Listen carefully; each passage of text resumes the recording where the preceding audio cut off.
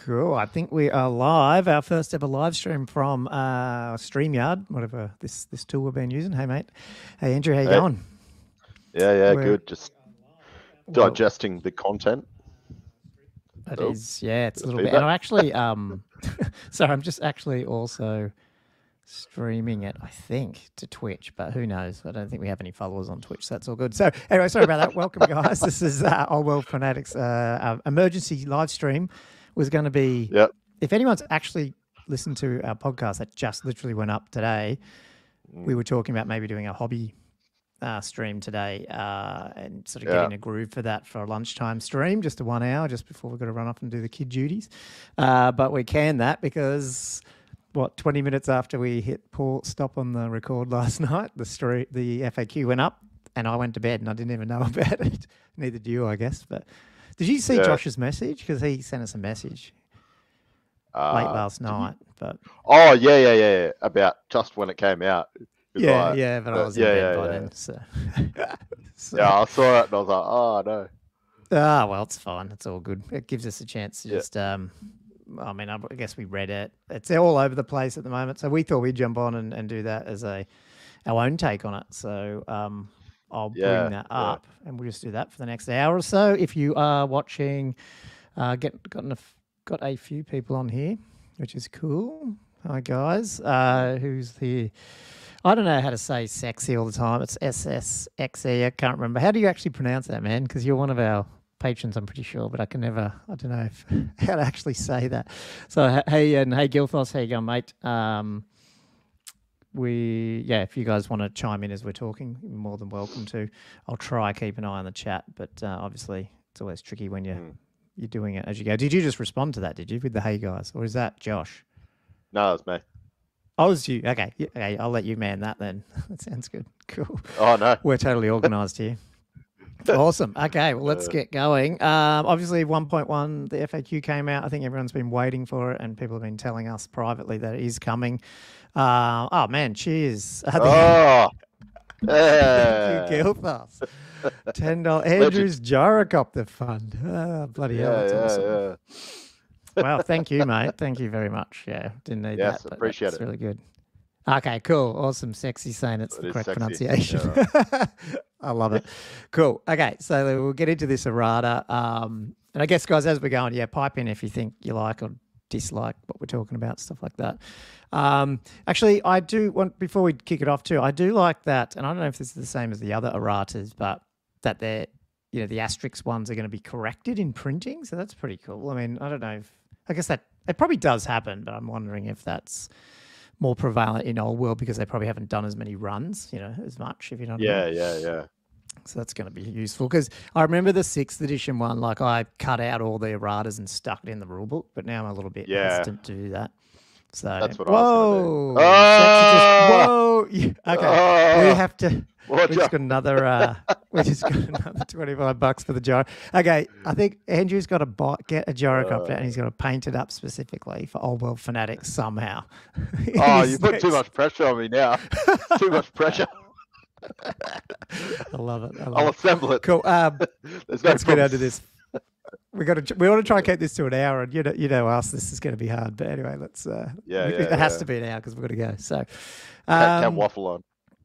Yes. I should change my name. So combat result, page 101. And Andrew, I don't know if we're confused as to what the ruling is referring to. Just so maybe you might have to look it up because I've got the PDF up here.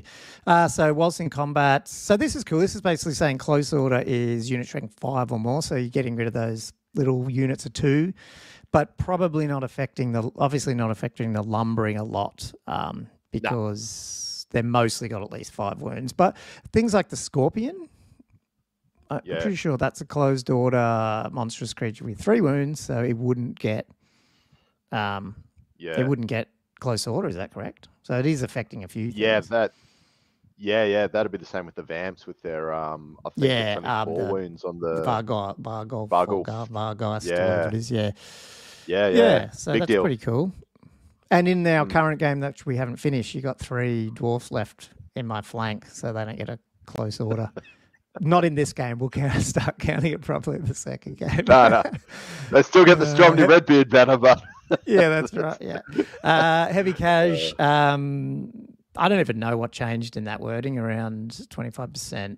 Nah, there's some that's. I think it's just people just looking at wording too much, and maybe the wording was a bit. Yeah.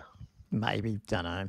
Now, there's a bunch of here, and these are going to be very similar, where they've just clarified really just that you just need the majority of the unit. So this is probably related to like characters going into some of these skirmishes and stuff and not breaking some of the special rules, which I like, although it doesn't affect my Tomb Kings, I don't think, because it's been annoying. So chariot runners, as long as the majority of the unit have it, then they still have it. And just correct me, Andrew, if I'm skipping on and I'm wrong on these. Evasive's the same thing. Nothing's really changed. It's just if it's the majority of the models have that in their unit. Same as fire and flee, I think, was that one as well, wasn't it? Majority. Yeah, if the majority is fire and flee. So that's cool because it's just stopping that annoyance. You go put a character who doesn't have that special rule and then people argue that you can't do it. Random movement. When a model with this special rule rolls, roll the dice to determine its maximum movement. This one's a big one. This is basically saying that, yeah, I roll 3d6 for my Mangler. I roll 18. I only need to move. I can move anything up to 18. I don't have to move 18. Is that how you read that one? Sorry, I'm going back. I've got the rule book out. Oh no! I'm looking at the heavy casualties one. You keep going. Oh right, no worries. Yeah. So I think with the random movement, I mean that's a buff to random movement, and there's a negative.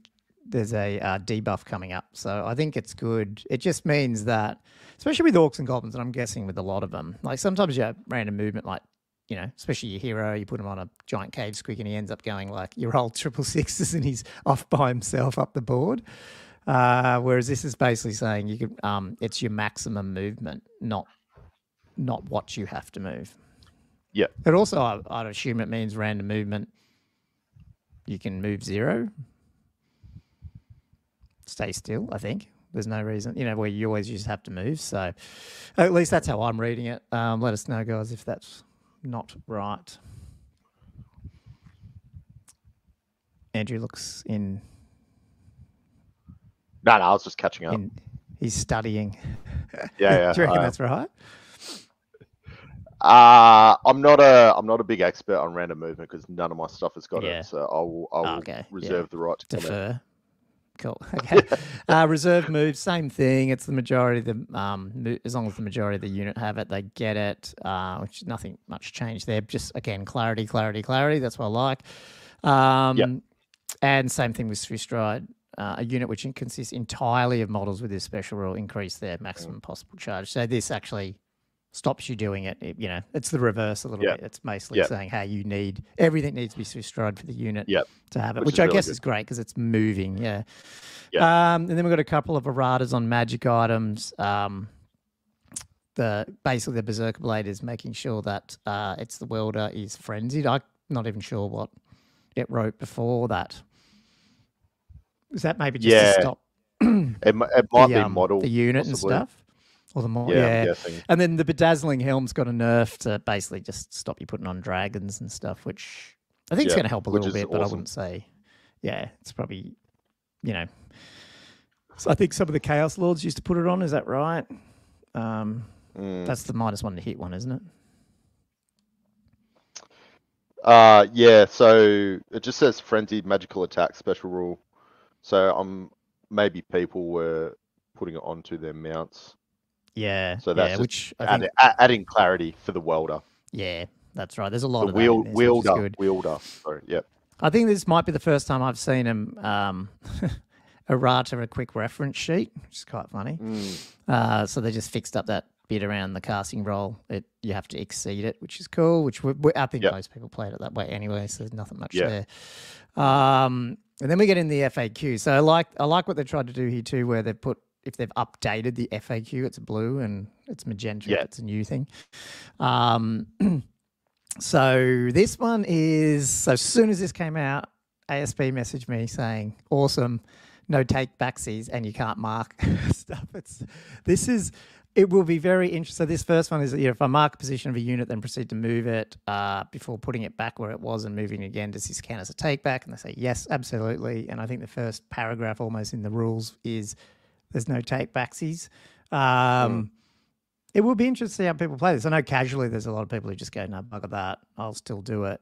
But definitely worth making sure you're playing this right, because I think if you're competitively, if you're in tournaments, if you start moving something and, there's you can pre-measure, but there's a lot more like, I think I can make that. I'm going to start moving it. I'm going to commit, even if, for example, the charge then fails, or, maybe you can't move as far or you get blocked. So you still have to move the unit, but only as far as it potentially could. Because I guess this is where it gets a bit grey. Like if you're doing something that you fit, rule base can't do it. Yeah. Because you're going to get people with like a little ruler out, and then they're going to be like, I won't move the unit. I'm just going to get, because you can pre-measure, I'm going to get my ruler. And you could get people piss farting around even more so. I would say, as long as you don't take your hand off the unit sort of thing, or... that's like chess. Yeah, something like that. So just once you've positioned it, because you're allowed to pre-measure. So the problem with this is like you're still going to have other ways of piss farting around, which we're trying to avoid that, I think. Yeah. So we'll see. I feel I sort of like the idea that it's more like when you've committed to moving that unit and you can still like move it around. That doesn't work, put it back, move it around. But once you go to another unit or a dice roll or something, I reckon like that's a better rule, which I thought was sort of what it was saying on page 92. Yeah, that's what Gilthos just came up. This is saying you can take back as long as dice are not rolled. I think that's probably fine. It sort of doesn't stop that. But yeah, I'd always just want to make sure that that's, I don't know, you have to clarify it, like, that it's not going to be totally just once you start moving. Yeah, I don't know. I don't mind the idea of once you move, you have to move to a certain degree. So if you commit to a move, you'd have to move possibly. I wouldn't mind that, but maybe not just, because you might not know exactly how far you can move. So at the end of the day, you're going to be moving around anyway, aren't you? That's exactly right. There's going to be some cases where, what you wanted to do couldn't work, and that's why you moved it to check it, like, if it can fit in or whatever it is. So, but I mean, it is saying you can take it back, but moving it again is a take back. So who knows? But I think what Gilthos is saying, and you have to check, is you can throw, as long as you haven't, it's a take back, but it's not a legal one because you haven't rolled a dice. Yeah. For the next thing, which I think is fine. Yeah. Cool. So he's saying this is marking, taking back is okay. Absolutely opposite. Okay. Yeah, cool. Okay, well, hopefully that's good. But more clarity is always good. Can a unit, I'll skip the black ones, I think, because, hopefully we already know those ones. How does a close order unit of just one model act as still a close order? Or does it act like a skirmisher? No, it's just close order. So that's just when you killed down a unit to one. I guess characters by themselves are still lone characters, I guess, so they're still skirmishers. Now, how did that come up? Gilthos just had a... Cool. I don't know how his comments coming up on our stream, or does it always do that? I don't even know. But that's good. It's popped up on the screen for me. I don't know how this program works. That's awesome. With great power comes great responsibility, Gilbert. No idea. Must be a popular comment. People have upvoted him. Maybe that's awesome. Yeah, cool. Just don't want to see any naughty stuff on the screen. That's funny. Does a unit count as being obscured when some of the models within it are behind others? No. Again, I mean, is that with models with more than one figure on them, or is that just skirmishes? Like if you're shooting at skirmishes, they're all classed as sort of the front rank, so to speak. So you're not like, none of them. You can't argue that half of them are obscured. Is that all that's saying? Yeah. Well, that's kind of... I think. I don't know. I've never run into that, but I'm assuming it's probably something related with skirmishes and wood elves. No, I don't know. Who knows? Magic. If a wizard has a magic item or special rule that allows them to re-roll the casting roll, but they roll a natural 1, can they re-roll that one to avoid the miscast? And that's a no. I thought I would have played it that way, but I guess I haven't come up to that situation. Yeah, I would have thought too, but I mean that's the chance of getting miscast is quite low. So I mean to make it just a smidge more possible. Yeah. I mean. Yeah, no, I like the changes. If you see the double ones come up, bang, it's a miscast. You don't even get a chance. Yeah, too bad. Yeah. It's not even a failed cast, which is what they're clarifying. So you can't even use an item that re-rolls the cast because it wasn't a failed cast. I like it. What happens? Can a wizard with a physical attribute that counts as a type of armor still cast or dispel? Yep. Again, I would have classed it. I think I would have played it that way anyway, because they actually haven't bought armor or anything. It's just counts as, so that should be good. Again, they're just clarifying that stuff, so that's good. Movement is, can a unit that rallies and reforms during the rally phase move? Yep, cool. We've been playing it that way. To me, it was pretty obvious, but that's good to know. Yeah, I'd like to see if you could march. I don't know. Did we look that up and it was like you can't charge a march? And you count as shooting. Oh, possibly, it you can't march? Yeah, I can't. I remember we looked can't it up. march. Yeah, that's right. Yeah, that's right. It is in the rules, isn't it? Yeah, you can't. You can just do a standard move. And can a unit move while locked in combat? No. I was listening to one other stream and they were just saying that's probably because it was never actually defined that you can't just move out of combat. It's just it's like a holdover from just it wasn't. I'm just trying to think of outside of just them not saying that, what other things would have affected that. So I don't know. It's funny because they're locked in combat, but they do move because when you follow up and give ground, they move. So it's kind of funny. This whole definition of model and movement is a bit weird still, but anyway. Hey, it's a game. It's all good. Does a unit that has to declare a charge due to being frenzied or impetuous have to do so if a friendly unit of skirmisher lies between it and a potential charge target obstructing its movement? So basically, no, but if the skirmishers had already declared a charge and were getting out of the way in some fashion, then yes. So, but I guess then that's up to you to work that out. Make sure you're doing it in the right orders, so to speak. And I guess it's not even in the right order, really, in some sense, because you could screw yourself. Because all charges are, everything's technically simultaneous.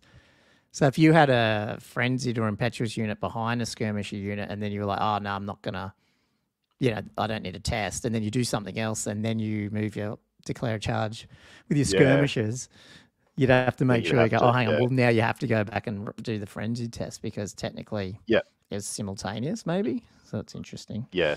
But don't you do impetuous when you do frenzy impetuous? That's probably before declaring charges. So this thing, you're sort of thinking ahead. It's got rules related to phases that are. I can't. I'd have to check that. Feels like impetuous is at the start of turn, is it?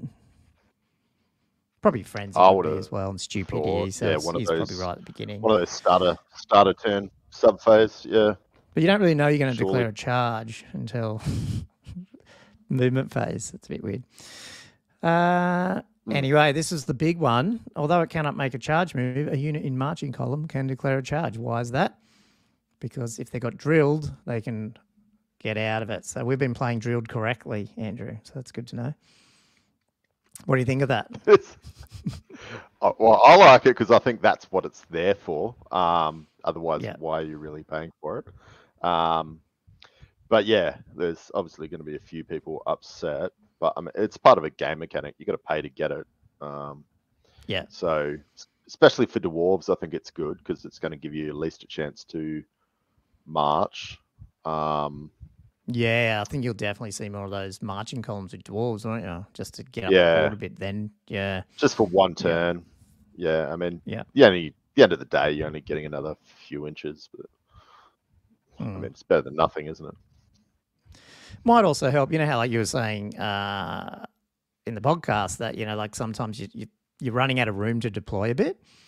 Yeah. So the dwarves might be a lot smaller, unless they're getting charged turn one by some fast stuff that you didn't realise, and then you're stuck in marching column, which would suck. But you're in trouble. Yeah. So, but still, I think it's a good change. Yeah. I think the worst changes here are related to they're not changes. Is just drilled around. It's not really the drilled issue. It's around that you can use drilled when you get pushed, give ground. I think they clarify it somewhere as well. And just obviously reforming on a for buy go move is that those things are a bit annoying that you're losing and getting benefits, but that's not really related to drilled as such. Nah. Agreed with both. Everything. Yeah. Do they say anything else in this? Eternally, there might be a psychological advantage declaring a charge. This is cool. With a charging marching column, for example, the unit might cause terror, or the charge target may already be fleeing. Of course, this isn't easy. So imagine if you had,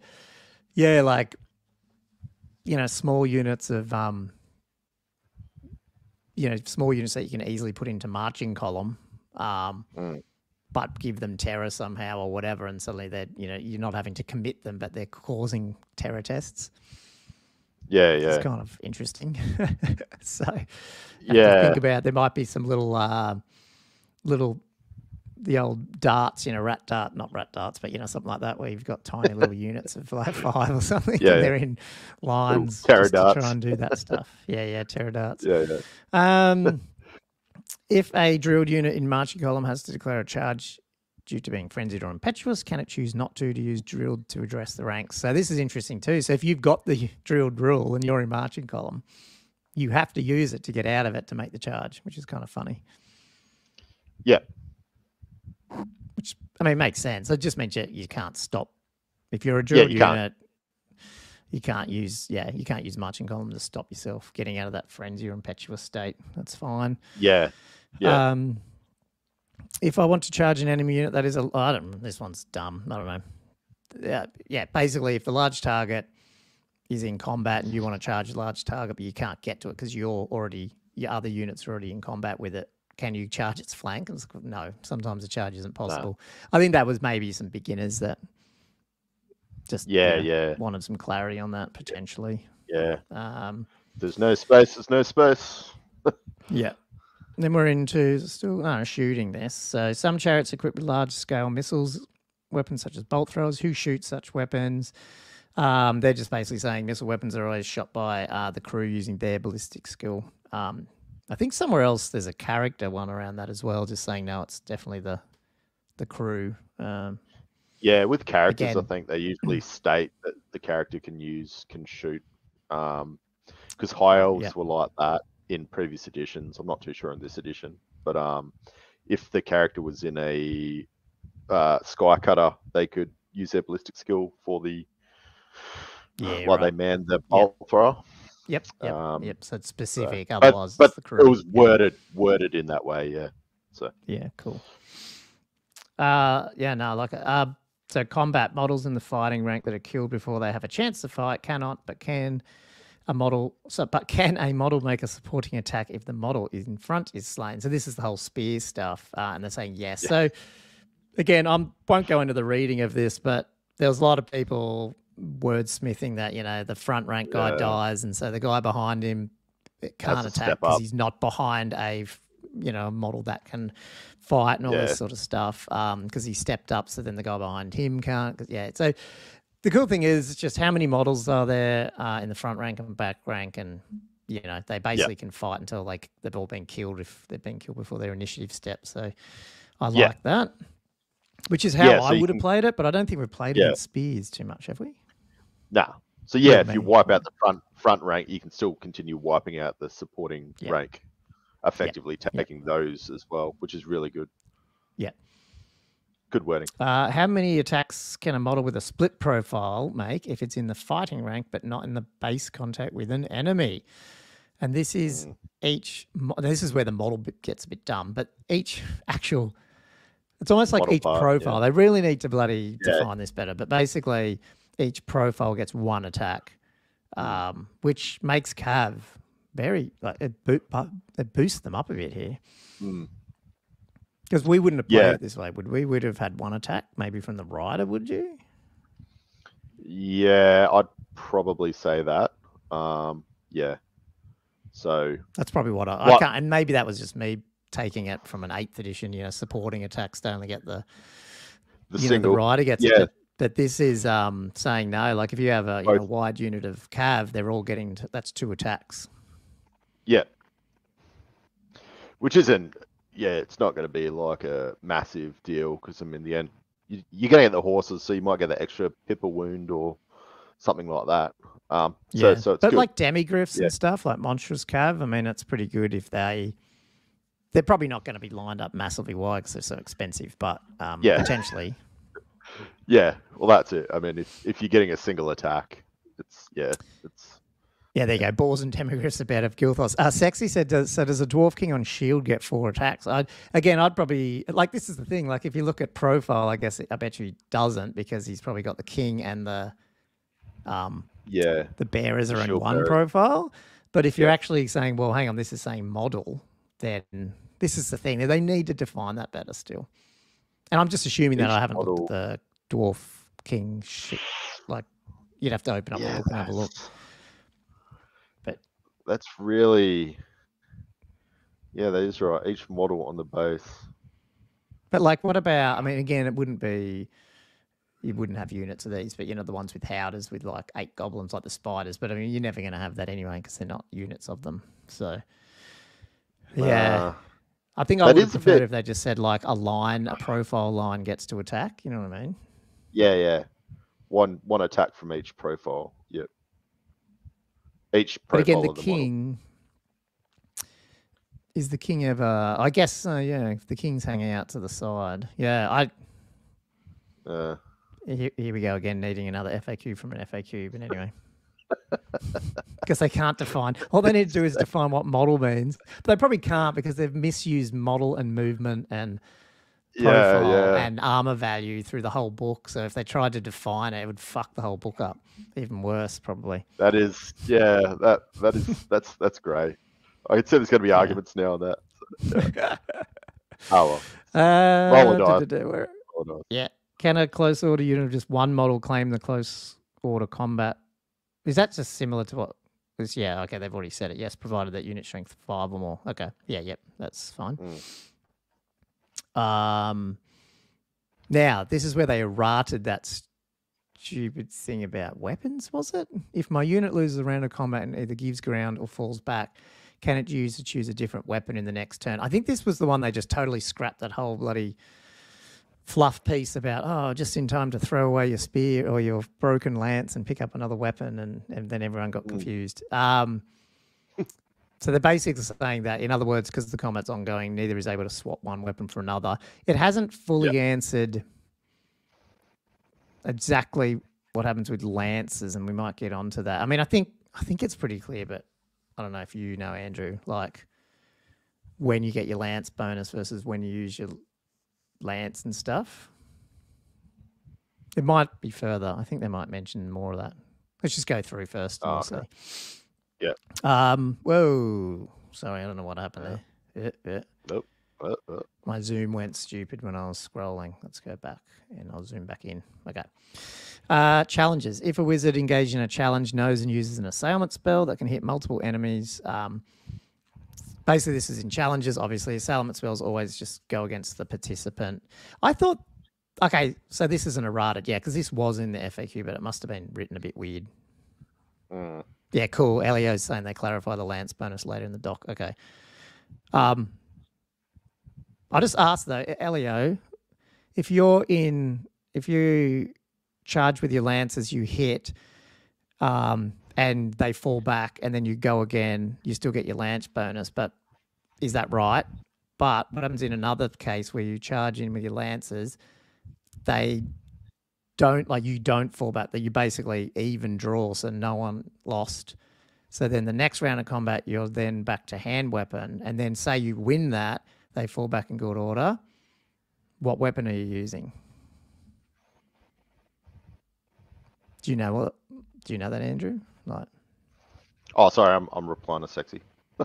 Okay, cool. Anyway, they'll hear that and people can answer that case because it feels like to me that if you're in a round of combat and having to switch to your hand weapons, because that's what you do with lances after the first round, if you haven't then forbigoed, but once you do a forbigo or give ground, you're not switching weapons. So if you've switched to your hand weapon previously in a previous round of combat, for whatever reason, then you're stuck with it. You can't get your lance back out. Yeah. I think that's how it is, but I don't know. So this is new. If one participant in challenge causes impact hits or makes stomp attacks where are they directed, they're all directed against the participant in the challenge. I thought that was always the case, but then maybe obviously they've added it in here. So maybe were we just thinking that from old editions? I don't know.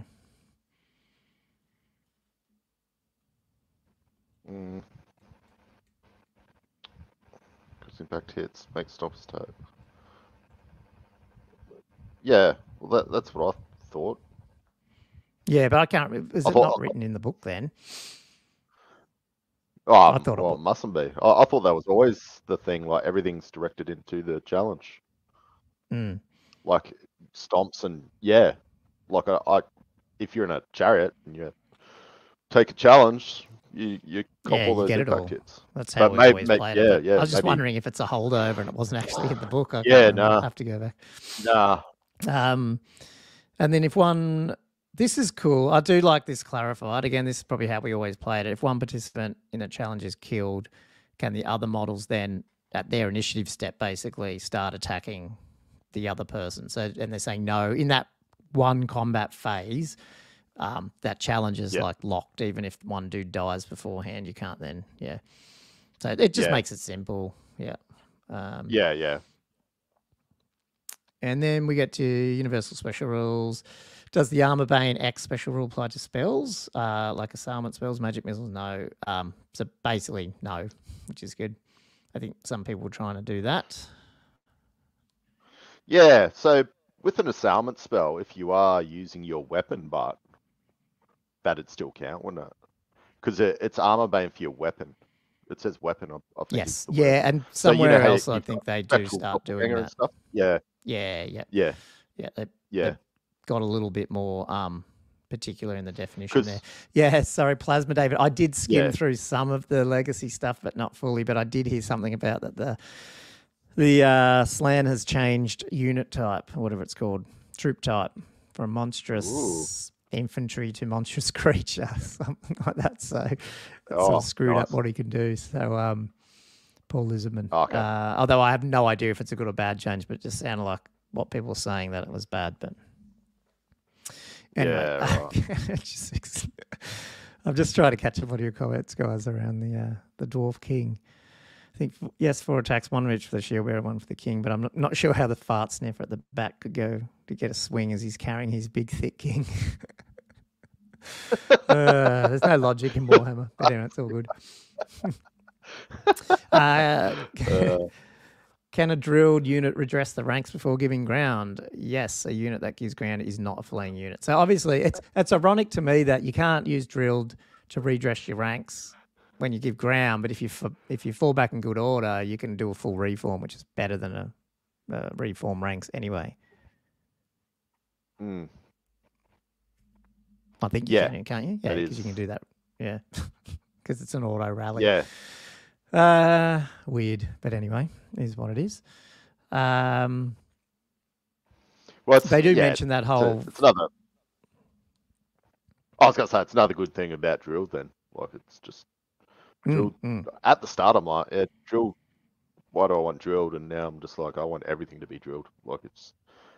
Yeah, it's a good, useful thing. And even it even makes, again, we were arguing, what the hell, when will you ever see marching column in this game? Unless it drilled did what it does. And I don't know, because the people who are, we admittedly have been on the, yes, you can always charge drilled bandwagon, at least I have.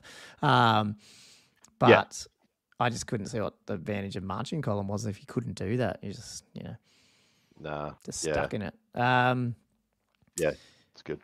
And they do make this funny, this case that technically, I guess if you're in a big unit, you could basically go to Lion Hammer to stop yourself getting pushed off the board, which is pretty cool. Do effects that modify a model's movement characteristic also modify how far a model with the fly X special rule? And yes, they do, because they've basically said that the fly X is like a second movement characteristic, which that's a good answer, because I was always a little worried that things like the my will be done and all that, we've been playing that way, that I can get like, I can get like at least a 12-inch fly with my dragon and stuff, but I wasn't sure if that was correct. And then on the other hand, they've also clarified that, yes, you can't cumulative add to fly special rules. So that's cool. All good. Sorry, I'll be back. Delivery time. Yeah, continue solo. My dog's going on. Worries, while he's doing that, I'll just mute him. Hopefully he sees that he's muted. Cool. Then if a unit with a frenzy or impetuous has 2 movement characteristics, basically, does it have to use the greater? Yeah, basically he's got to use whichever one helps get him into combat, I guess. Well, he's back. I've muted you, man. Unmute. There you go. Okay. Unmuted you. You only missed one, which is frenzy or impetuous. You need to use your highest movement, like to try and get into combat, which is cool. If a unit that has subject to frenzy becomes frenzy again, does it get 2+2 attacks? No, it's not cumulative. It's funny that they say that there, where really they should have errated frenzy just to say add the line that this special rule is not cumulative. Like, yeah. So kind of think that would have been an easier thing to do, but anyway. Where else? Now this one is interesting. Can a unit with a random movement special rule move around or past an enemy unit out of one arc and into another before making contact with that unit? No. Whilst units that move randomly do not declare charges, if you wish to move into contact with an enemy unit, it must fulfill the same criteria as any other charging unit during its movement. That's a big change to random movement. It's different to pretty much how it's always been, I think, in 8th and all that as well. But I think it's good. You don't get those stupid things where you roll high so you go around the back or coming from the side. You're still effectively doing a charge move, but you're just not declaring charges or getting charge reactions, I guess. Yeah, I thought random movement you could only go straight. No, that's 8th. No, it's a movement. In Old World, it's basically whatever your troop type still is. So if you're a monstrous creature, like the Mangler, he still gets he's got to do a wheel and stuff. But like the squig hoppers are skirmishers, so they can go friggin' anywhere. You know what I mean? So you could like go crazy and go around the sides and all that stuff. But at least now they're saying so the random you have to charge. Just so the random's just the distance. Basically, yes. That your movement is for that turn. Yeah. Yeah. Yeah. Right. No, I thought you had to pick away and then roll and just. But that makes sense. In 8th, that's good. Yeah, well, in 8th you used to do that, but you could even if you're sort of in the front, but if you rolled high enough and just one straight line and hit the flank, you could just do a flank charge and they couldn't do jack about it. But now they're saying here is if you're in the front, you have to go into the front. Yeah. So that's good. It just stops some of that stupidity. Yep. How far does a unit with random movement give ground? 2 inches. That's cool. Can 2 regen saves be combined? No. So again, just, be better if they just dumped that cumulative section and just wrote it in separate. They probably should just switch it and say no rules are cumulative except the ones that we list. I don't know. Might have been easier. Yeah. It would have been. So I'm just saying if there's no more comments, that's cool. If a unit with stupidity special rule fails its leadership test, how long is it stupid for? Unit tests for stupidity in each of their start of turn subphases. Unless they engage in combat, by extension, a unit that fails a stupidity test remains stupid only until it passes a subsequent test. I mean, yep, that's fine. I'm not sure why that was. I don't know if anyone knows why that was asked as such. I mean, all these, they must have had questions, but maybe. Yeah. I don't know. Maybe. Anyway, it is what it is. If a unit of skirmishers succumbs to stupidity, in which direction do they move? they should continue moving in the general direction they moved the previous turn, or if they did not move in the previous turn, towards the nearest enemy unit. Weird. It makes sense. That's not good. Yeah. Is the skirmish, is the stupidity rule? Remember we were talking about this when you failed it with your was it your Terrorgeist? No, not Terrorgeist. What was it? The your guy on with the. Oh yeah, my Mortis engine. Yeah, the 4-up ward gave him the Necromancer stupidity. Yeah, and what did the ruling say again? There wasn't a bit. We weren't even sure 100% what. Was it just? Did it just say move forward, or just say move? All they can do is just move up. Or do they even have to move up to their movement? Like this sort of says yes, they have to. But yeah, it might just say move forward, but might not say how much. I mean, I don't know something like that. It's annoying to switch between books here. So it was a bit ambiguous. I remember. It was a bit ambiguous. Yeah. Swift Stride enables a model to move further during a charge move than its maximum possible charge range. Why is that? Yeah, okay. They give you a bit of fluff here that because models with this special rule delight in running down cowards who flee before a charge. Yeah, it is what it is. I think that whole +3 +D6 just confused people, but I mean, I think it makes sense once you know what you're doing with it. To me, the real reason is it gives Cav way more chance of actually getting in those long charges, but does prevent how far someone can charge in terms of declaring a charge in the first place. So I think that, I think it's it just says move straight ahead. It doesn't say say how much. It just says like, can I do 1 inch? Can I do half inch? Yep. Can I do 0.111 hair of a move? Like it's a bit. Yeah.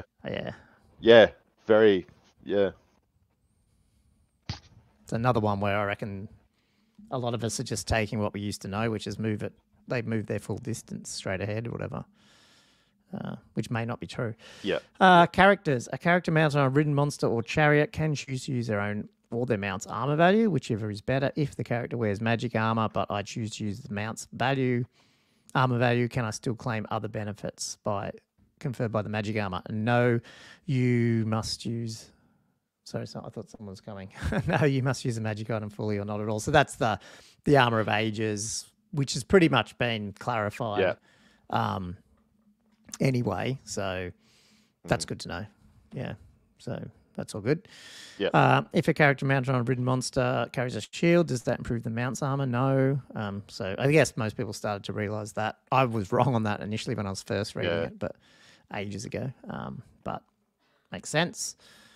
I like this one. If a warband character joins a unit that isn't warband, does the unit's rank bonus modify their leadership? No. So really, warband is a unit rule, really, isn't it? And then the warband character, it's like the loner character and a loner unit. They sort of work together, and if they're not together, then it doesn't, sort of thing. Probably a bad example, but you get what I'm saying. I get what you're saying. Some magic weapons or special rules allow specific models within a unit to be targeted. Do such attacks ignore lookouts, sir? No. I mean, that's the one that we were thinking, things like the sniper rifles and stuff got nerfed because they get lookouts, sir, and they've confirmed, they get lookouts, sir. So I'm like, that's... Yeah, that is... Including a lot of the giant attacks are a bit like this, where you target a particular... model, and they'll always get lookouts, so it's pretty hard to grab like a dwarf lord out of a unit and kill it, I think. Stuff like that. Bit of a shame. I like some of the sniper rifle. Yes. Like the Empire. Was it the Hochland? But anyway. Yeah. You'll see them. The Hochlands. Do special rules conferred by a model's weapon apply to attacks made by that model's mount? No. And I guess that's what you were sort of referring to about the Armor Bane X and stuff. They've got a couple of examples here. I won't go through them, but they're just trying to really break apart the mount and the bearer and stuff, which is cool. Yeah. Nothing surprising there for you. No. Monsters have weapons with. Some monsters have weapons with notes that stack. They must make or may choose to make one attack or one additional attack with that weapon in combat. Can they make more than one attack? So this is the the doppelganger FAQ. No, if it's noted on a weapons profile that the model must make a specific number of attacks, then that's all they get. So basically, yeah, you're not getting multiples of that one if it just says single. Must make so your monster tails and whatnot. Or one additional attack. Okay, so there's a flail in the Tomb King one that is D6 attacks, for example. That's fine for use with the Spectral Doppelganger, hey, because it's D6 attacks and you get 2d6 attacks worth, do you, or not? No, so that's because it's not one attack or one additional attack, it's just D6 attacks. So how would that one work? So this is talking about the monsters. So you know how the monsters have got like a tail attack? Oh, monsters have weapons that like that? Yeah, okay, yeah, okay. Yeah. So your monsters have got a singular, you'll have two profiles sometimes for your weapon attacks. Oh, so yeah, they'll have I'm like their thinking claws, about that other and then one. they might have Sorry, like a single about, tail attack. Yep. Yep, that's like the Tomb King's, the poison one or what okay, I'm sorry, I'm getting confused with that other question somewhere about the Spectral Doppelganger one. Can a model armed with two hand weapons choose to fight with just one weapon? Yes, it can, so that's fine. When can a model use a lance? During any turn in which it charged or counts as having charged, which is what Elio was talking about, and which I still think there might be some debate about. It'd probably be the new drilled debate, that the lances are not totally... Anyway, here's what it is. Can a missile weapon be used in combat? No. Okay, cool. War machines. Can a cannon be shot in such a way as to hit an enemy unit that is engaged in combat with a friendly unit? No, so that's fine. Can a war machine shooting using the ballistic skill of a character that joined it? No, because a war machine is treated as a single model. You must use the cruise BS. And I guess that's overridden by some of these other characters like engineers. Yep. Yeah. Specific. I'm sort of glad they did this because people were whinging about this a little bit. If you're playing 2,000 points, you get 2,000 army composition. Doesn't matter if you only got 1997 points or whatever. It's pretty obvious, I thought, but it is what it is. Yeah. Does an allied contingent have to abide by the restrictions given in the army composition list it's drawn from? Yes.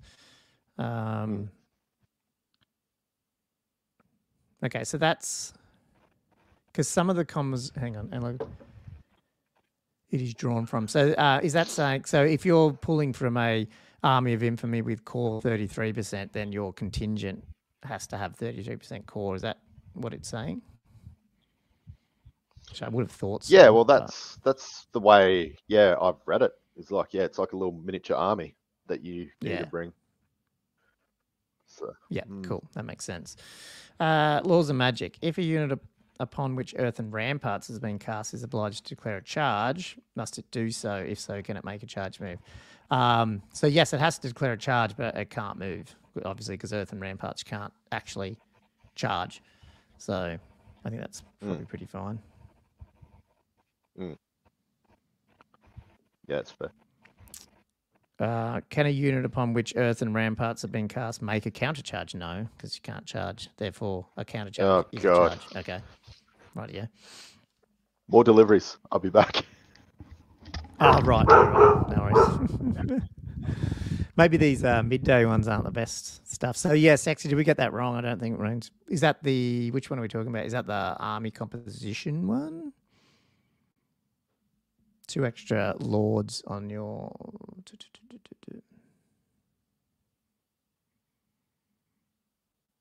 Let me read that again. If my opponent and I have... Oh, hang on, it's not that one. It's the one under it. Sorry, Sexy's just saying I don't think it means what you guys said. I think he's talking about this composition thing. So does an allied contingent have to abide by the restrictions given in the army composition list it is drawn from? Yes. An allied contingent is a small army within a large army made using a grand army or army of infamy composition list. Within a 2,000 point army, for example, an allied contingent of 500 points would have to spend at least 125 on core, could spend no more than 250 points on characters, and would be unable to include any units limited to 0 to 1 per 1,000. Okay. Well, that's what I would have thought because it's its own army, but I guess what he's saying is it's clarifying that your whole points is 2,000. You can't then say, well, I can get a Lord character. Is that what you're saying, Sexy? I think. Because I thought what we said. Oh, yeah, I get what you're saying. Yeah, but we might have been. Sorry. We are skimming this fast, so it might sound like we're confused, but yes, you're right. Yeah, Lotus Moon. Just don't play with allies. Solved. Yeah. Well, I haven't actually yet, so that's a good point. This is probably one I got confused with before, Andrew. Can the spell Spectral Doppelganger from the Law of Illusion be used with a magic weapon that allows the welder to make only a single attack? No, weapons limited to a single attack can only inflict a single hit, which is fine. So those ones that are D6 attacks do turn into D6 times 2D6 attacks with that spell still, which is cool because they're not limited to a single attack. Is that right? A weapons limited to a single attack can only inflict a single hit. Oh, is that? That's interesting too. Does that mean though you get to roll 2d6 attacks with it, and if you roll, say, at least one hit, you get a hit. Do you know what I mean? So you're not rolling one dice; you're still rolling 2d6 to try and get at least one hit. And as long as you get one hit, you get a hit. Is that what that's saying? I'm a little bit confused on what it's actually trying to say. Well, so yeah, one of them, Spectral Doppelganger, the Law of Illusion that's used with a magic weapon that allows the wielder to make only a single attack.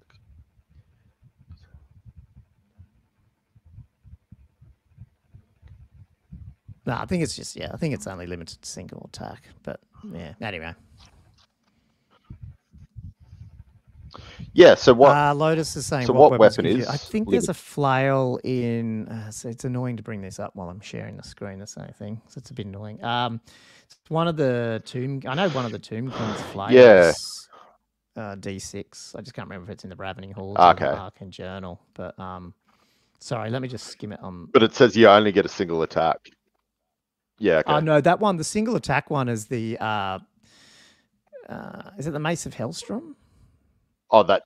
Which is one strength. Oh, okay. Yeah. Oh, okay. Yep. That's Empire. Oh, sorry, it's not D6. It's it's D3. Sorry. So Crook and Flail is a extra attacks D3. Magic attacks requires 2 hand strike first weapon. So what I'm asking is, so Lotus is right. Blocking use of Mace of Hellstrom, absolutely. But what about the Crook and Flail of Radiance plus D3 extra attacks? Because it's not a single attack, is that still D3, 2d6 attacks with Spectral Doppelganger is what I'm getting at. So I'll let the chat answer that because I'm going to move on. Good question. Yeah, because it was one of the ones that people were starting to think about using because it's a pretty good, if that's how it works. But yeah. I think it got ignored and pushed under the cover because of the whole Mace of Hellstrom abuse. Potentially. I mean, it's obviously not strength 10 either. It's only strength as user minus 1 AP. So it's not. It is strike first though. So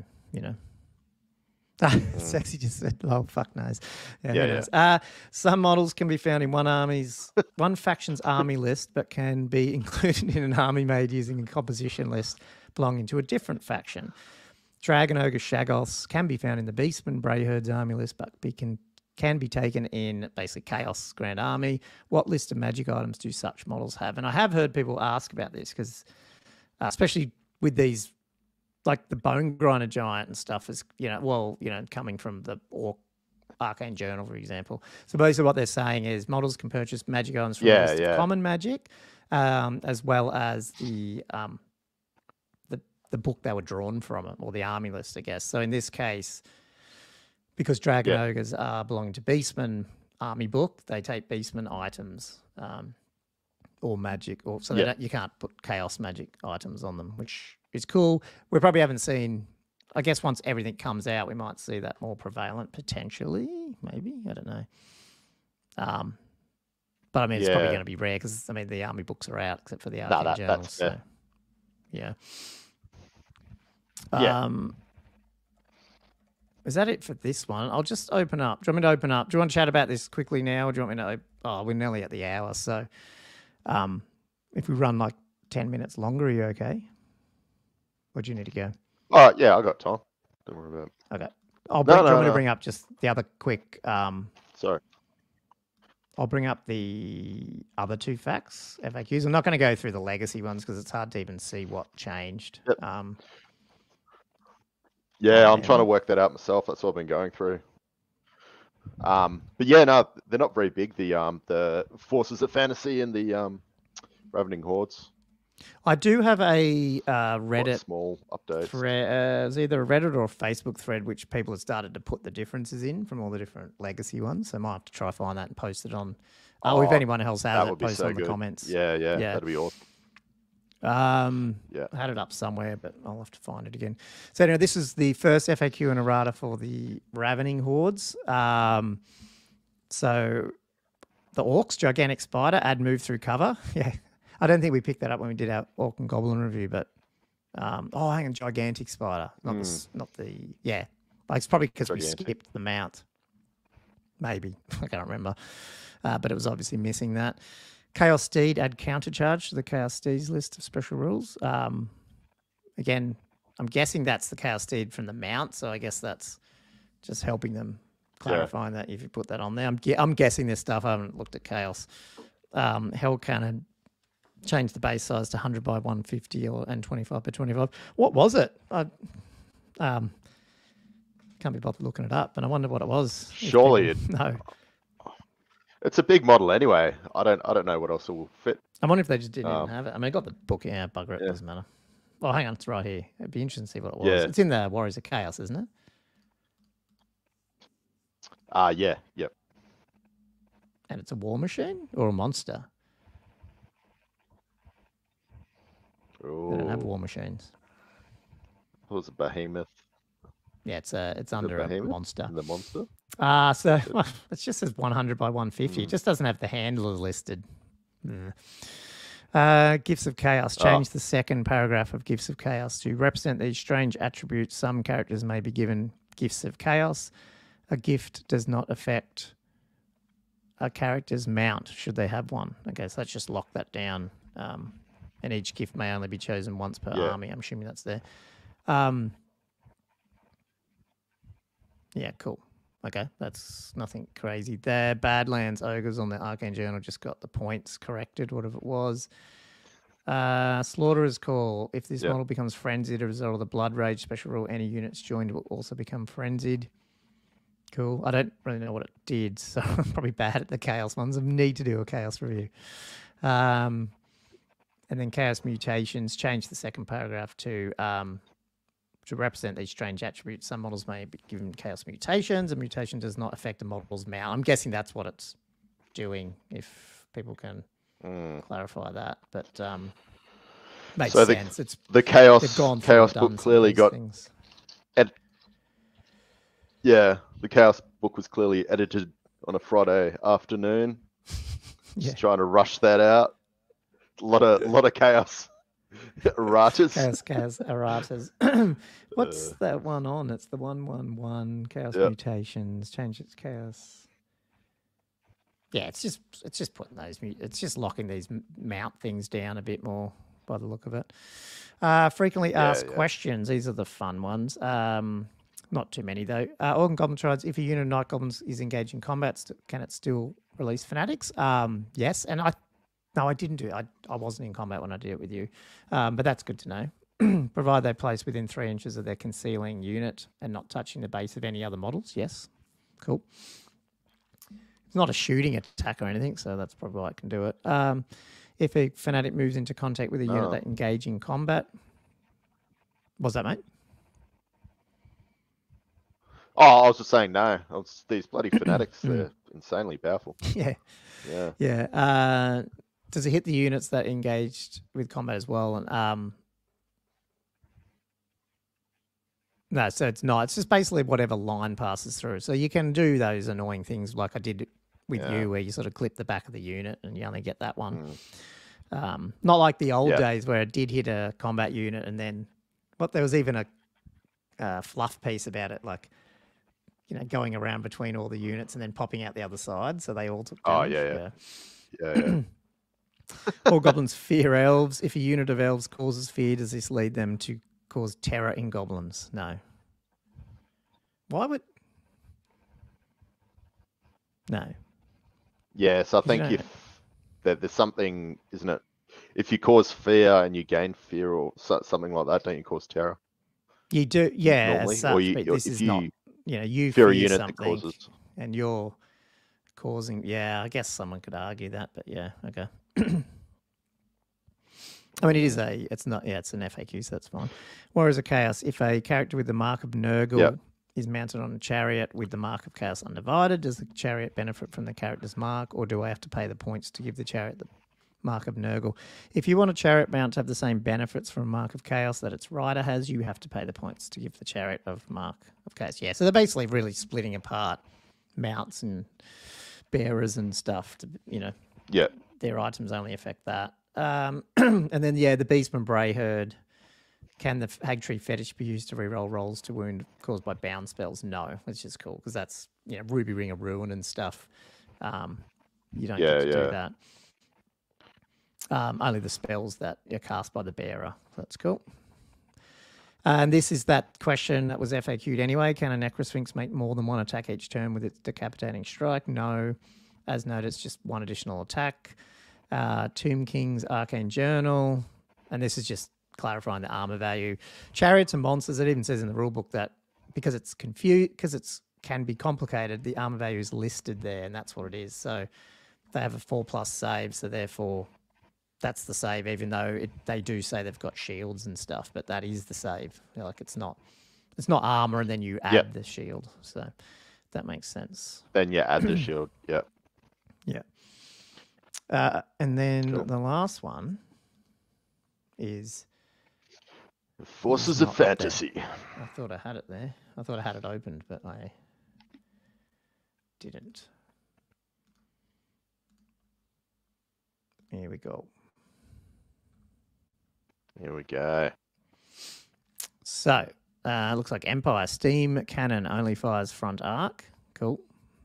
Haven't used it yet, so I didn't even know it didn't. So, I didn't know there was that. Now, the Laurels of Victory. So this is the one where you're doubling your wounds for combat res. When determining your combat result, each unsaved wound caused by an attack made by the bearer of the Laurels of Victory, but not their mount, is worth 2 combat result points rather than usual. Okay. I remember discussing that with ASB. We weren't sure, is it the model and they all get it? They're basically, again, they're splitting mounts out, which is good. Add the following to the wizard staff, 0 to 1 per wizard. Can that go on a lord? Sorry, which one? The Laurels? Yeah, so can you give it to a lord on a griffin or something like that? Yeah, I think so. Yeah. Okay. I can't remember, that's but important. Yeah. Sweet. The wizard staff is 0 to 1 per wizard. I think that's the one that gives you +1 to cast or something like that, but it's a common one. So and the one above it, I think, allows you to stack it onto the same. So it was just a question of the one above it specifically said. So the one above that, I can't remember which one it is, specifically says 0 to 1 per wizard, whereas this one didn't. So then I guess the question is, could you take 2 starts and get +2 to cast? So no, you can't. Knightly virtues to represent this. Some models may be given a knightly virtue. Okay, and this is just a mount. I'm guessing it's the same, just the mount split out. They don't get it. A unit in the lance formation with a unit strength 5 or more claims +1. So they're basically giving the lance the same closed order benefit. Yep. Basically, which is good. Makes sense. Yep. Elven honors to represent this. Some characters may be given an elven honor. Each honor gives a character. Is this same issue? Just honor does not affect a model's mount. Yep. Which is cool.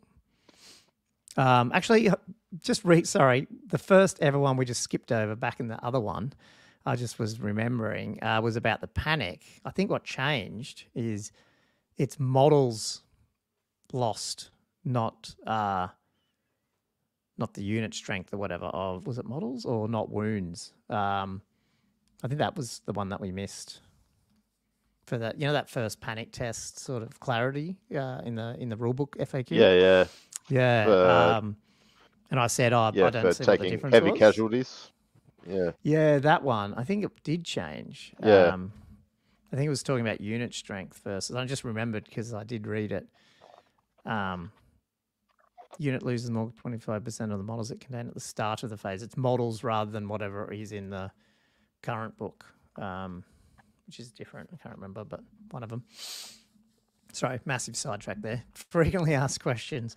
Emperor of Man, are unsaved wounds caused by the mount of a model bearing the laurels? It's the same thing there. No, only unsaved wounds caused by the bearer count. So it's just an FAQ on the errata item as well. Can a Bretonnian army pray for the blessing of the lady if it includes an allied contingent? Yes, it can, because it does that because the whole army has the blessing of the lady's rule. Clarity on the bolt thrower. Basically, it's either the number of actual ranks, like 1, 2, like if you've got 1 horse, then 2, then 3, that's 3 all up, or 3 files based on the widest file in the lance formation, which makes sense. It must just been hard to work out, I guess. I haven't played with the lance, so wasn't sure where the confusion came in. It's good to have it clarified, though. Yeah, if a character whose mount has a different size, this is a weird one. If a character whose mount has a different size base to the models in the unit making up a lance formation, wishes to join that unit, so am I thinking like that lady on the unicorn? I don't know. The lance formation offers a bit more flexibility than other formations. For example, it's perfectly acceptable to place a character such as a duke or baron at the front of the lance. In the case of a handmaiden, a lady of the the shield of the lady special rule allows such models to be placed at the rear of such units. Alternatively, they can be placed within the unit. In this case, the extra base size will make very little difference to the shape of the unit. Now, I'm just guessing here. Yeah. Are we talking about, like, is that the one on the unit? Is that on a 50 by, like, is anyone can clarify that without me looking it up? Geez, it's going to make, I don't know. My anal retentiveness just says that is just, if they're not all the same base size, it's going to be so weird in a lance, but it is what it is. Yeah, it would. When a unit in lance formations engage in combat, every model on the outside counts as being in base contact, which we knew.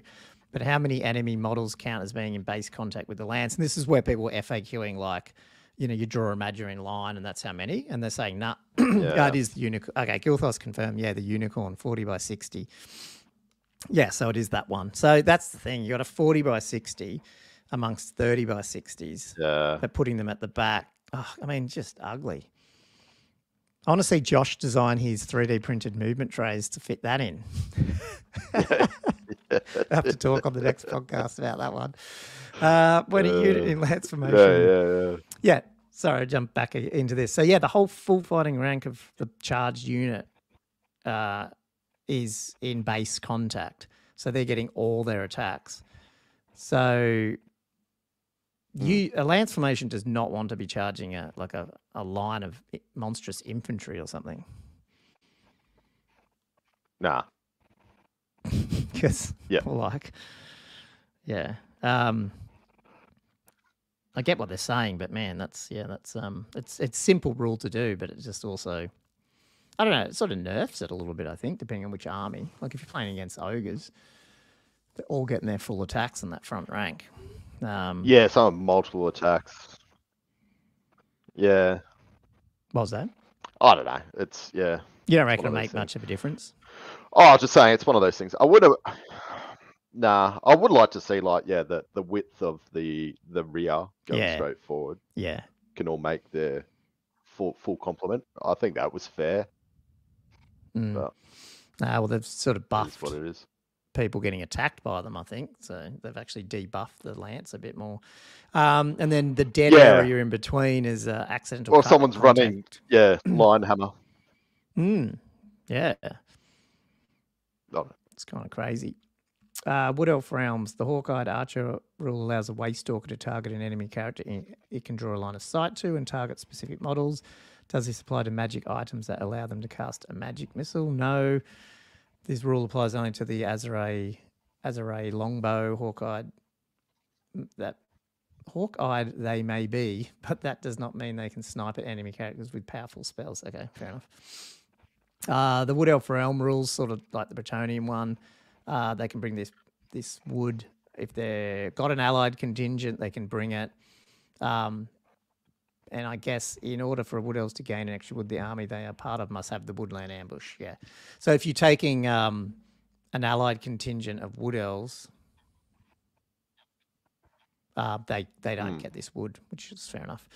The Bow of Lauren allows Wood Elf characters to make a number of shots equal to their attacks characteristic. How does this interact with enchanted arrows? When firing an enchanted arrow, it is assumed the model is firing once as normal. Okay, so yeah, okay, that's cool. That's probably a bit of a nerf. I don't know how people are playing it. Okay, so they're just actually Lotus is saying this. The Bow of Lauren is silly in my view and makes the item go from decent to just lull rather than 3 yeah, exactly. He'd rather 3 Glade Guard. So yeah, because you're rolling like 2 sets of dice again, you know, like. And you're only shooting up to what, 3 shots, 4 shots, 4 shots. Yeah, a bit silly. Can a wizard with the Warden of Safri Elven on and purchase magic armor? No. Okay. Sorry, Gilthel, I'm just catching up. She's absolutely auto-include so strong. Oh, God, that's the unicorn. Yeah, okay. Well, I want to see Josh's creativity with his lance mounts then, movement trays. He probably wasn't putting her in there. He probably hasn't got Gummo's anal retentiveness. Bit weird.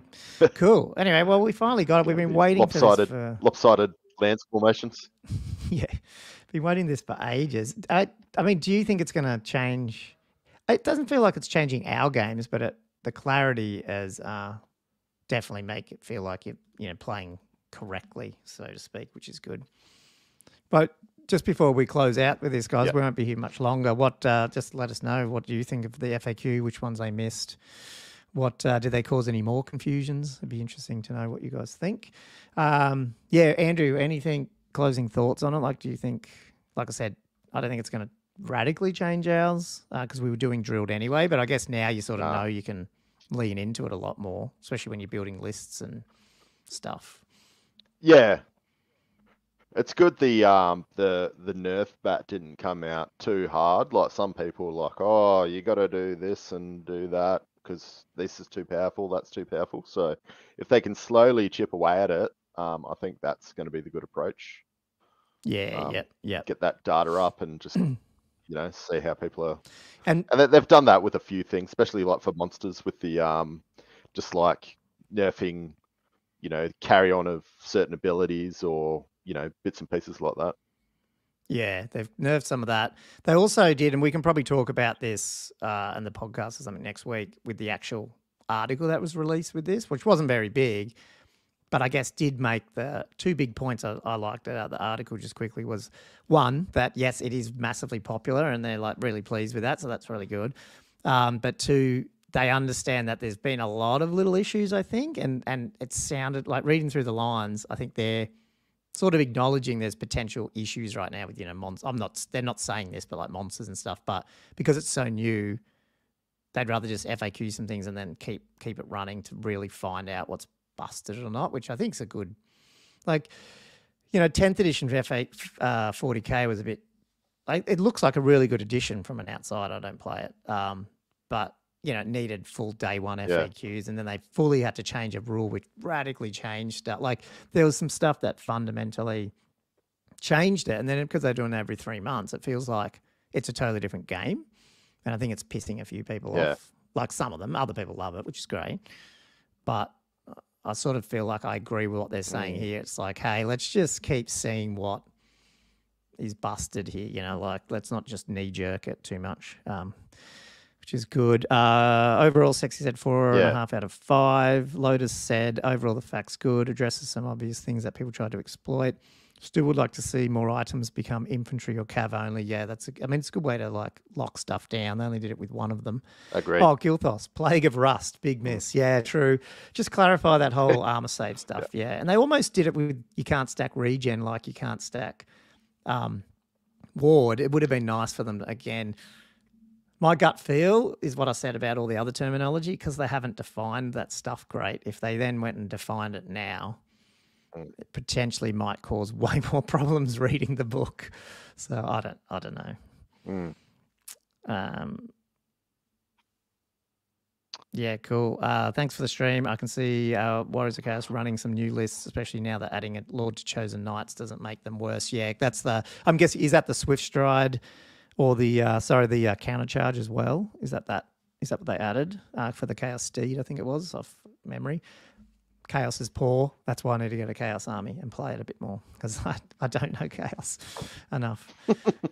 Cool. Anyway, thanks, guys. That was our first midday stream. Again, went over an hour, which we always do. I think in another week or so, Andrew and I are going to start doing some hobby hour. So if you guys are around for hobby hour, and I'd love to get it to the point where, man, I'm happy to share the stream URL to come on. If you've got a camera and you can talk, and while we're hobby, let's get a few people on and be good. Ooh. Cool. Anyway, anything else, Great Andrew? power comes great responsibility. Just remember that. Yeah, that's right. Cool, guys. Thanks for and thanks for those donations, guys, right at the beginning. Really appreciate it. Yeah. We'll get a fourth gyrocopter for Andrew. Okay. Jeez. See you guys. Bye.